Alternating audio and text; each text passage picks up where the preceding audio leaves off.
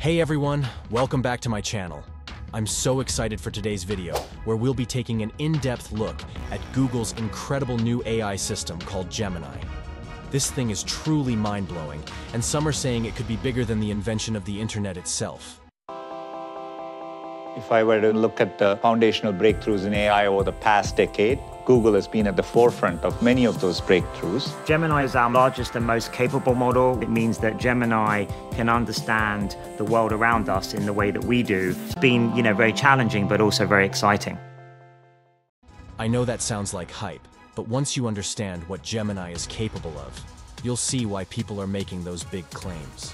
In this video, I'll give you a complete breakdown of how Gemini works, the technology behind it, some jaw-dropping demos of what it can do, an analysis of benchmarks compared to other AI systems, and expert perspectives on why this launch really does mark the beginning of a new era in AI. There's a ton of ground to cover here, so grab some snacks, get comfy, and let's dive in. To understand why Gemini is such a huge deal, we first need to understand what sets it apart.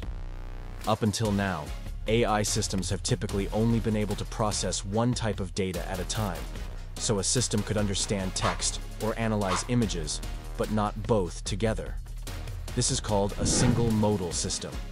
What makes Gemini completely unique is that it's the first ever large-scale multimodal AI system, meaning it can process Not just text, but also code, audio, image, and video. This allows Gemini to understand the world and communicate in the same rich, multimodal way that we humans do. So if you show Gemini a photo and ask it a question about the image, and I'll prompt Gemini, find a connection between these two images. Let's see what Gemini says. A curved and organic composition, the building is more refined, and the second image is more fluid. it can actually understand what's in the picture and have a dialogue with you. That's because it links up the visual concepts from the image with its advanced language capabilities. No AI has ever been able to seamlessly connect modalities like this before, and that's just the tip of the iceberg.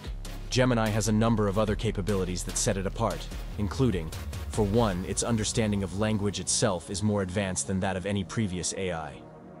In benchmarks, it scored higher than even the mighty GPT-4 in reasoning tasks and question answering. Plus, Gemini has incredible skills when it comes to generating images, video, and even computer code. In most programming languages. That includes Python, Java, C++, and Go. It substantially improves coding abilities over previous PaLM 2 models. From a benchmark around 200 programming functions in Python, it consistently solves about 75% of them in the first try, versus around 45% on PaLM 2. If you allow Gemini to check and repair its own answers, this number jumps to over 90%. Unlike AIs before it, Gemini can take complex instructions and actually produce novel images, videos, and apps that correctly fit the instructions. This is a huge leap forward. Finally, Gemini is not a single model, but an entire family of models, ranging from the ultra-powerful Gemini Ultra for complex applications down to the Gemini Nano that can run efficiently even on smartphones. This makes Gemini far more accessible to developers and businesses that want to build practical AI applications. Gemini shattered limits thanks to its multimodal capabilities, advanced language and reasoning skills, creative generation abilities across modalities, and range of accessible model sizes. Amazing about Gemini is that it's so good at so many things. As we started getting to the end of the training, we started seeing that Gemini was better than any other model out there on these very, very important benchmarks. For example, each of the 50 different subject areas that we tested on. This combination is what makes experts so excited about the future potential here. Now that we understand what makes Gemini special at a high level, let's look at some real examples that show off what it can do. I want to start by playing this demo directly from Google that shows off Gemini's multimodal capabilities. Tell me what you see. I see you placing a piece of paper on the table. I see a squiggly line. What about now? The contour lines are smooth and flowing, with no sharp angles or jagged edges. It looks like a bird to me. What if I add this? The bird is swimming in the water. It has a long neck and beak. It is a duck. Yes. A duck is a type of waterfowl in the family Anatidae. Ducks are closely related to geese and swans. The duck appears to be blue. This is not a common color for ducks. However, there are some breeds of blue ducks. These are typically not as common as other duck breeds. It is more common for ducks to be brown, black, or white. Are you sure? What the quack? I was just talking about a blue duck, and now you're holding one. It looks like blue ducks are more common than I thought. Would this float? I'm not sure what material it's made of, but it looks like it might be rubber or plastic. What if I tell you it's making a squeaking sound? Oh, if it's squeaking, it's definitely going to float.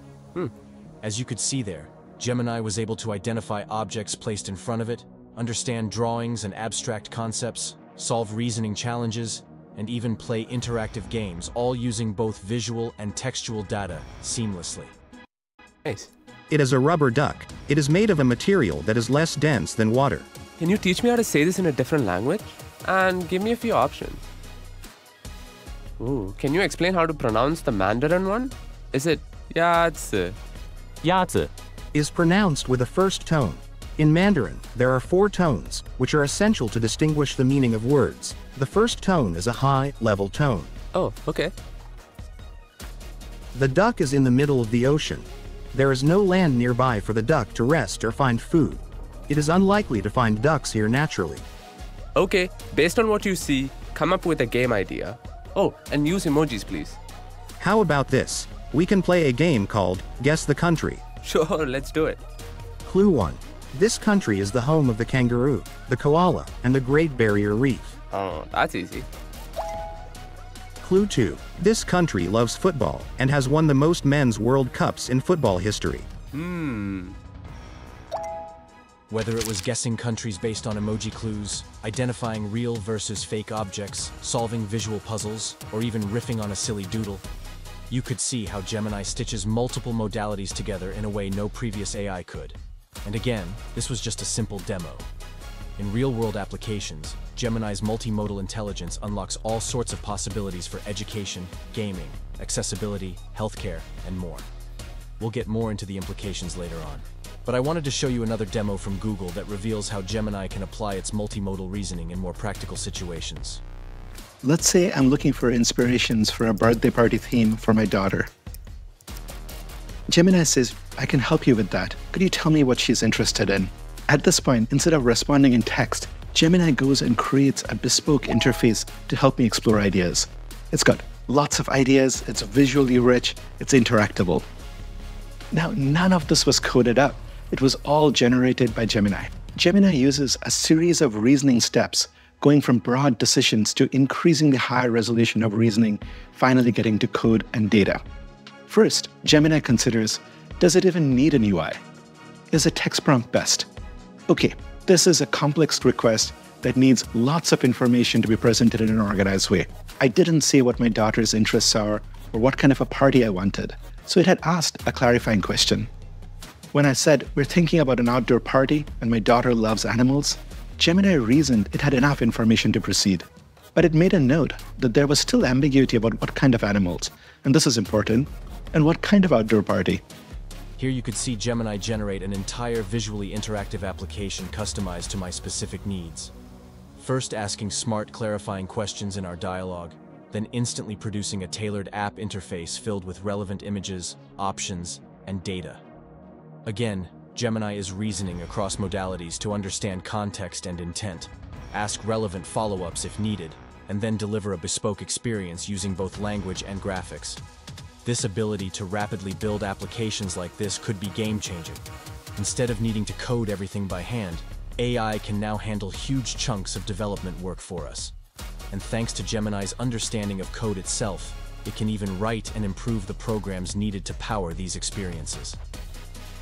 Alright, so those demos give you a glimpse of why multimodal capabilities like these have researchers so pumped about Gemini.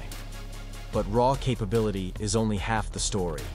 We still need to see how Gemini actually stacks up against other top AI systems out there. Luckily, Google benchmarked Gemini against models like GPT-4 and more across a range of categories relevant to real-world usage. Let's analyze those results next. Alright, take a look at this benchmark data comparing Gemini Ultra, the largest and most capable Gemini model, against GPT-4 and other leading AI systems. analyze benchmark slides. So what can we make of all this? Well, there are a few key takeaways. First, we can see Gemini Ultra dominating GPT-4 in almost all multimodal benchmarks, whether that's generating images and video, comprehending visual diagrams, or reasoning about objects it's shown. This solidifies Gemini as the best multimodal AI available, leveraging the tight integration between vision, language, and reasoning models. At the same time, Gemini also surpasses GPT-4 in critical language-only benchmarks like reasoning tasks and question answering. And in math and coding evaluations, Gemini at least matches if not slightly beats GPT-4 too. That's incredible given how capable GPT-4 already was. Adding everything up, Gemini is either the state-of-the-art or within a hair of the state-of-the-art across all major domains relevant to general intelligence, vision, language, reasoning, math, coding, and beyond. For any developer or business building AI applications, Gemini represents the most well-rounded and high-performing foundation available to advance their products, and Google plans to make Gemini models accessible through their cloud platform for this exact purpose. So in the benchmarks, we can clearly see Gemini is the leader of the pack when it comes to capabilities most important for delivering next-gen AI products and experiences. But specs on paper are one thing. What matters more is how these breakthroughs actually translate into solving real human problems and improving lives.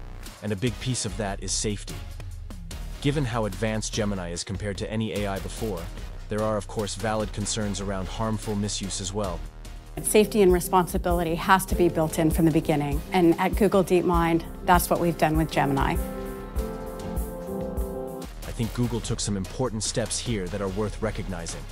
First, they committed to only allowing access to Gemini's capabilities via monitored APIs, meaning no one can directly manipulate the models. This limits potential harms. They also enacted youth safety policies limiting any generation involving minors. And they screen capabilities on sensitive categories related to violence, hate, and more to prevent generating that type of harmful content. Of course, there is still work to do, but Google took tangible steps both in terms of technical limitations and content policies to promote responsible use. AI safety needs to be addressed collaboratively across developers, researchers, and governments alike. But when Gemini is used properly, the beneficial potential here is enormous. Let's talk about some promising applications that could really move the needle on meaningful problems. All right, as you saw earlier, one game changer is Gemini's ability to rapidly build custom AI experiences without needing lots of manual software work. That makes deploying smart applications much faster and cheaper across industries. Of course, as amazing as Gemini seems today, we're still just at the start of unlocking AI's true potential. Google AI chief Jeff Dean said, "This launch of Gemini really signals the opening of a new era in AI." So what might that new era bring? I want to close by looking ahead at what some top experts predict around Gemini specifically, and the bigger wave of innovation it's sparking. Demis Hassabis, the founder of DeepMind, which built Gemini, gave a hint of what's in store. He's most excited about how Gemini's knowledge and multimodal abilities might be combined with advancing robotics. He sees huge promise in embedding this level of AI into robotic systems, perhaps forming the backbone of real human-level assistants that can physically interact with the real world much like we do. Other researchers echo this concept of fusing different strengths of AI, like reasoning or creativity, together into singular systems. Gemini makes that kind of fusion feasible for the first time. And the results could be computing systems that tackle the world's challenges on a truly human level. Hassabis also noted that rapid advancements are in store through 2024 as they keep innovating. Considering the immense progress made to get to Gemini already, the pace of breakthroughs only accelerating further is super exciting. Between robotic integration, model fusion, and the ridiculous talent working on this stuff, it's hard not to be hopeful about this new era Gemini ushers in. And for those curious, technically, Google used architectural tricks like processing words, embedded in entire sentences rather than one by one to better handle multimodal context. And they shifted from optimizing metrics to the actual human preferences that underlie those metrics. These innovations partly fueled Gemini's giant leap forward in capability and safety. Alright, that's all for this video. Let me know what you think of Gemini. And if you want to see more AI updates as the space keeps growing, smash that subscribe button and I'll catch you in the next one. Later.